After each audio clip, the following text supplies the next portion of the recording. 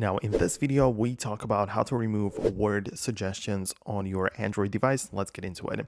So you need to open up the settings, and if you find or scroll on the left panel right there, you can find the general management, and then you can find the keyboard section, right? So you have the app languages and stuff like this, but you need to find the keyboard.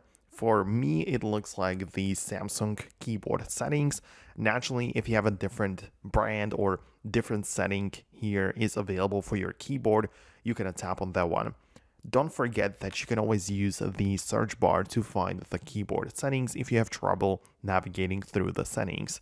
But if you go to the settings options, you can see that I have a section called Smart Typing, and if I have the predictive text turned on, or suggesting of emojis and other stuff like suggesting stickers while typing, auto replace, suggest text corrections, all of these things essentially mean that I get word suggestions on my Android device and I just want to remove it. So I'm going to turn off every single thing and make sure I don't have any predictions or any suggestions coming at me when I'm typing my text. That's how I like to keep it, right? So it is very likely that that's the case for you.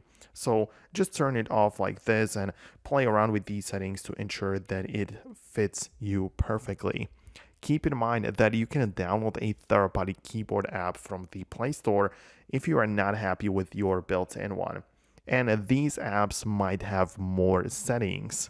So it would kind of be impossible for me to cover every single keyboard app. Just keep in mind that some third-party apps might have better settings and it just might be worth it to explore them if you would like to get more options and more settings to be tweaked. So that's it from me. Hit the thumbs up on the video if you enjoyed it and found it helpful.